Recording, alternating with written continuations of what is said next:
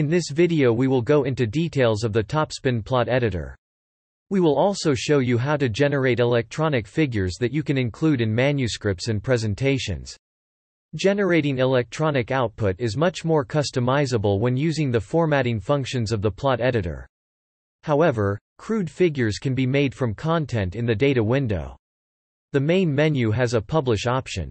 In the flow bar under Publish you will find the PDF pull-down menu. Open this menu with the small downward pointing triangle. Here you can select the format for the output image. The main choices are PDF or PNG files. The Other Formats option will allow you to specify image formats that include TIFF, JPEG or GIF files. The options that include Data Directory will put the generated files in the processing folder of the dataset you are working on. This is not necessarily the most convenient location, and the options that do not include Data Directory will allow you to specify the location the output file will be written into. We recommend using this option. Let's write the current spectrum as a PNG file and save the file to the desktop. As you can see, the image created is an exact copy of the data window. This includes the grid if it's shown, the y-axis, peak labels and integral curves and values. The image is okay for some use, but it is fairly crude and there is limited formatting control. To have more control of the output, the Publish menu can be accessed when the plot editor is active. We will discuss this later in this video. To open the plot editor, you would normally click on the Plot tab of the data window, once you have completed processing your NMR spectrum. As we saw in the basic training video on plotting, the plot editor has a main window that shows the current page layout. To the left is a control panel that will change context when elements of the layout are selected. The default layout, defined by the experiment, will usually be active and the chemical shift range of the dataset you are working on should be shown. For Proton, the 1D_H layout is the default. Let's take a closer look at the layout, but first we can expand the window by collapsing the file browser by clicking on the button shaped as a computer monitor in the Display section of the main control panel. This button acts as a toggle to restore the file browser. You could also toggle the file browser panel by typing Ctrl-D. There are three basic elements on this page layout. At the top there is the spectrum title box. This is the label that was entered in the icon NMR title field when the experiment was run. Below that is the parameter table. This contains information about how the dataset was run and processed. It is important to include these parameters when you are making a record of the sample and the experiment. However, for manuscript and presentation figures, the parameters are usually unnecessary. Note how the control panel changes when any of the elements are selected. The control panel allows you to make changes to the content of each element. For fields like the title and parameters, you will find choices for the font type and size. Formatting options. And size and position of the element. The spectrum is shown in a separate element. The control panel for the spectrum has many components. There are three separate sub-panels that can be selected with the blue text lines at the bottom of the panel. This is a rather confusing configuration and not very intuitive. You will need to build up some familiarity with the plot editor before you get comfortable with the location of all the options. We will focus on the content of these sub-panels in a moment, but first let's cover some basics. Elements can be moved in the page layout by click, hold and dragging with the mouse. Elements can be resized by moving the mouse cursor to one of the green boxes and click, hold and dragging them to the new size. We will see that you can also define size and position of the elements in the control panel to give you more precise values. If you right-click on any element, a pop-up menu is displayed. From here you can perform some operations which includes deleting the element. The layout menu can be accessed with the button to the right with the black triangle. This menu, which allows you to open existing layouts, can create a blank layout. Select New, then answer the question to discarding the changes and the page layout to the right is now empty. The first thing you should do next is check the paper size under the Print section. The default paper size is defined when you install Topspin. On the facility's computers, the layouts defined in all common experiments is set to legal size paper. This is the paper size that is installed on all our printers. However, the default paper size for new layouts will be letter size paper. You can change this by clicking on the button to the right and selecting Page Setup. Here you can also set the page orientation to either landscape or portrait. This box can look a little different based on the type of printer you have installed on your computer. I am going to leave the paper size as letter, but remember, if you are going to print with the facilities printers, you need to select legal paper. The paper size does not matter if you are creating a layout to generate just electronic image files. However, you should consider the aspect ratio and page orientation to match the image you want to produce. Once you have a blank canvas to work on, you can start adding elements. To do this, you need to select them from the two menus at the bottom of the main panel. The menu on the left, labeled Standard, has various geometric shapes. They allow you to make creative annotations on the output. I am not going to demonstrate any of these functions. This can be done much easier in graphics programs like Illustrator or Inkscape and presentation programs like PowerPoint or Keynote. We recommend you use tools like these over what is included in Topspin. However, feel free to experiment with this aspect of the program. The menu to the right is labeled NMR. These elements are all relevant to data, figures, and information. The choice is fairly limited and many will never be needed by the average user. To add a 1D spectrum element, you need to select it from the menu. When the menu panel closes, the mouse cursor will show a plus sign. Position the cursor at any point in the page layout. Then click, hold and drag the cursor to a second position and release the mouse button. This will create the spectrum at the position you started. Remember, this element can be moved and resized to give you the desired image, so you do not have to be careful during the initial insertion. As you can see, the spectrum shown does not include any of the processing features like peak labels or integrals. These can be added and modified with the sub-panels. There are 3 different sub-panels for the 1D spectrum element. The order of the panels in the text line in the lower part of the panel changes based on which one is currently active, so this can be somewhat confusing. There is one sub-panel for peaks, integrals, and placement. The second includes axes, grids, curve, and plot limits. The last is for automation actions. This defines how Topspin loads the spectrum for output generated by the automation. This is something you do not have to be concerned about for layouts that you are going to interactively work with, and we will not spend any time discussing the automation options. The first panel we will discuss is the axes, grid, curve, and plot limits. When this sub-panel is open, the curve option is at the top. This is for customizing the spectrum trace. The black box to the right opens a dialog panel that shows the available curve attributes. These include the color of the spectrum and the line style and thickness. Note that the default line thickness of 0.5 points looks great in the plot editor. However, on both printed and electronic output, this value is too thin. For electronic output that creates bitmap images, this can lead to the spectrum vanishing when a full page image is resized to a column of a journal article. Therefore, you should increase the thickness to 1 or 2 points and maybe even higher values if you are going to make drastic reduction of the image size. The fill option will make solid figures under the spectrum peaks and has very limited use, and you will leave this set to unfilled most of the time. Next is the axes options. This section also has a color box next to the title that opens up an attributes panel.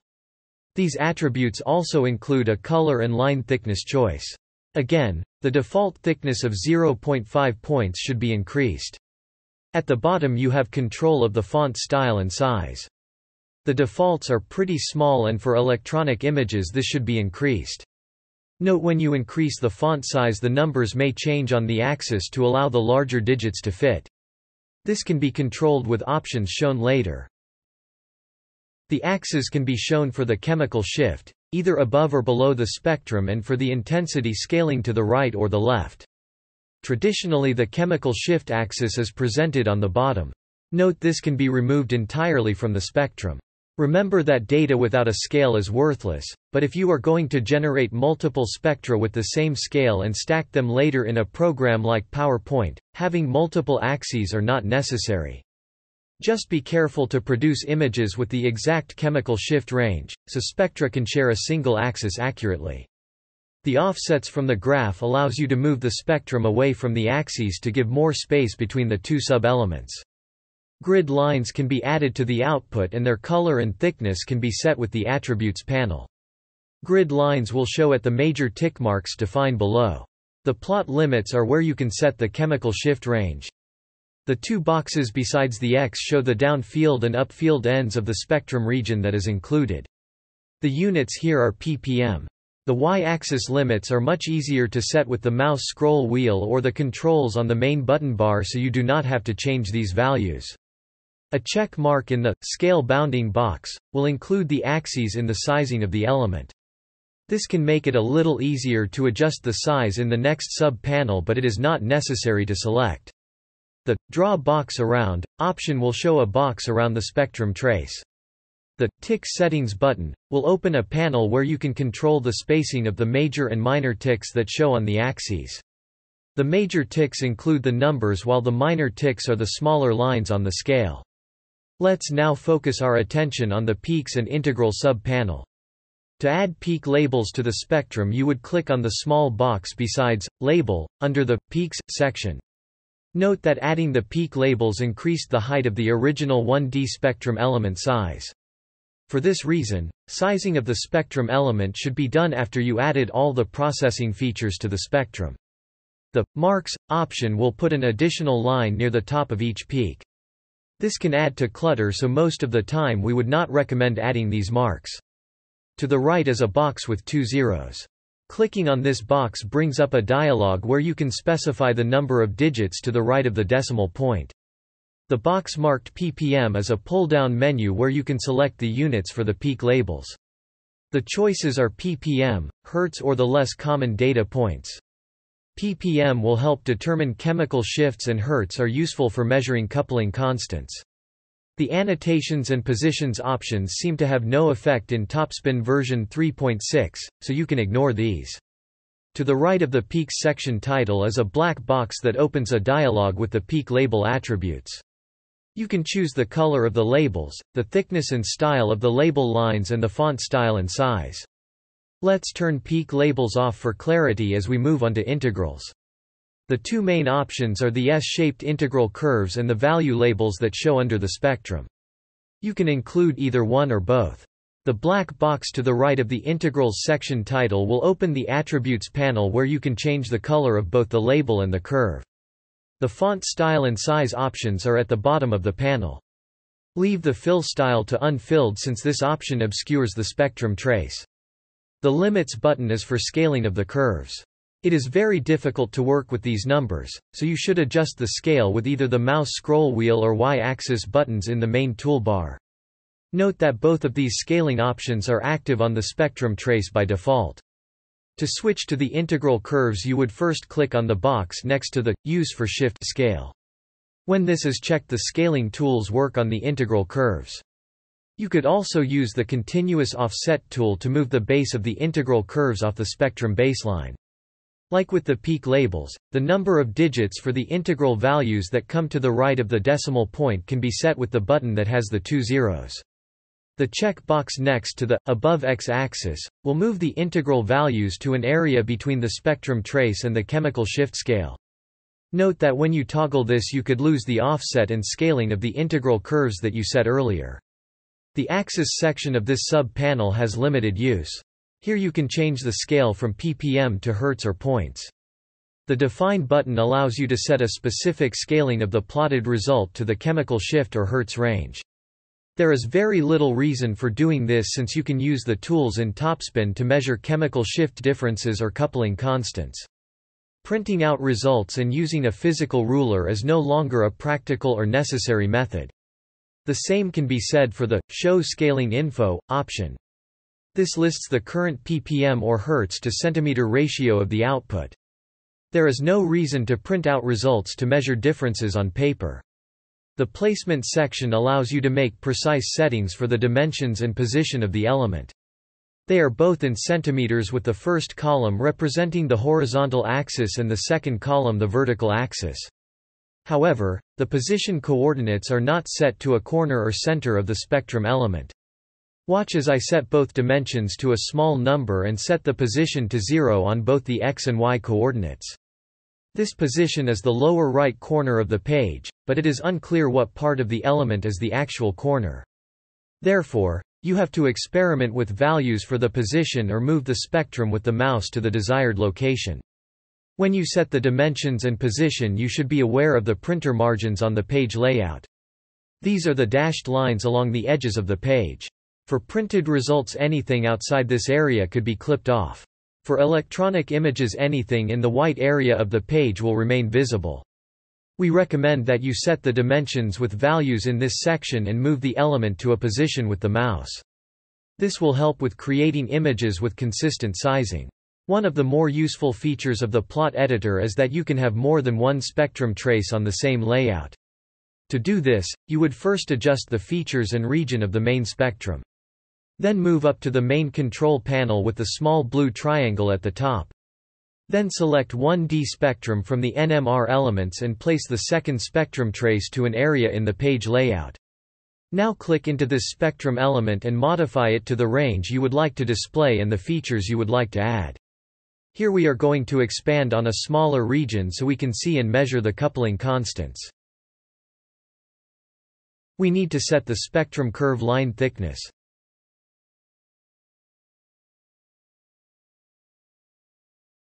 Then we are going to add peak labels.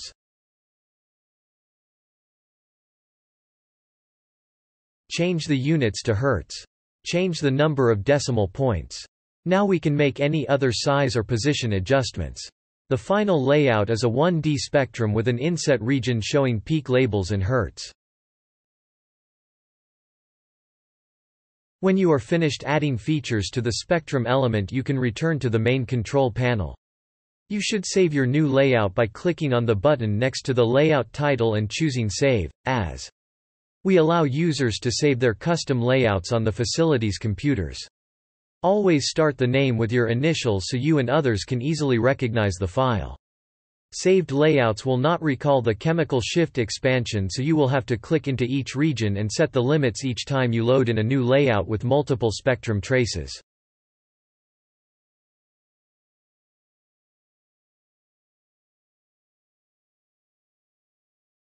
Sending the result to the printer can be done by choosing Print from the Print menu, as you saw with the default layouts in the basic training video. The Publish menu can be used to create images with the same formatting of the layout. These reflect all the customizations you made.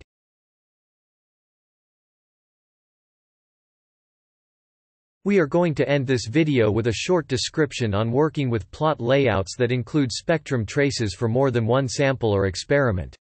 These are called stacked plots, and they can be very difficult to work with in the Topspin plot editor. The easiest method for generating stacked plots is to first start with a main spectrum and build up additional spectra in the multi-display mode. This was covered in an earlier video and you can find it on our YouTube channel. Exit multi-display mode and open the plot editor. In the left-hand column, under the file browser, find the small panel with the Portfolio tab active. Click on the downward-pointing black triangle to the right of the plot portfolio to open the drop-down menu. Choose Load Collection from Multiplet Display Mode. This should load the spectra that were open in multi-display mode. Then choose the Layout menu and click on Open. Double-click on the Layouts.multi-display folder. Then choose the 1D layout that shows the number of spectra that were included in your stack and click the Open button. The layout should include all the spectra in separate elements. Without clicking on any trace, the vertical scaling can be adjusted for all spectra. If you click on an individual spectrum, you can edit just that trace. The sub-panels have full control on only the selected spectrum, so color and line thickness must be adjusted for each trace. The bottom spectrum will include the options for the chemical shift scale. The right side of the layout has a parameter element for each trace. These can be deleted to reduce clutter. This will conclude our video on using the plot editor and how to generate electronic images. These functions have many options and pose a challenge for every user. Please see the staff if you have any questions on how to generate the best output for your project. Thanks for watching.